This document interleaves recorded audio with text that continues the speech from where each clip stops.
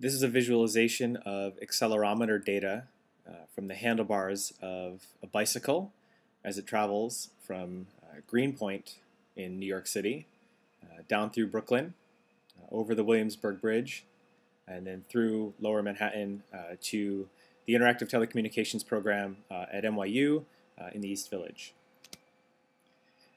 So in the center of the screen we have the three plots of X, Y, and Z. The green line is the X, the burgundy line is the Y, and then the salmon-colored line is the Z.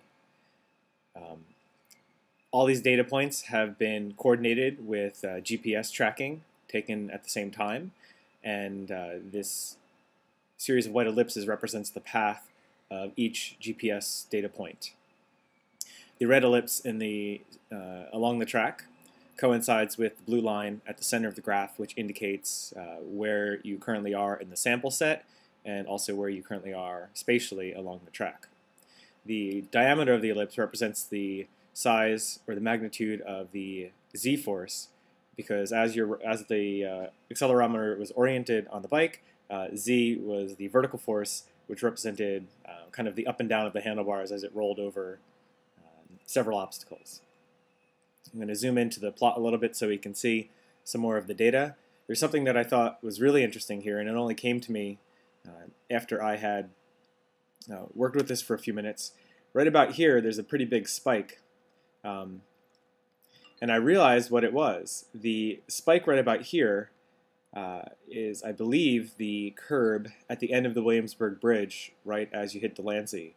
There's kind of a rough spot there, and I go over it every day, and I'd seen this spike in the data but didn't really realize what it represented until I plotted the data spatially against the GPS track. So I thought that was interesting. This is just the first pass. I'd like to work with this illustration, work with this visualization a bit more, hopefully to be able to illustrate several more metrics of the data, or at least try to come up with a little bit more of, to make it more descriptive, I suppose. But this was a pretty neat first pass for me, and I'll keep working on other types of data collection over the next few weeks and see if I can't come up with something kind of nifty. Thanks.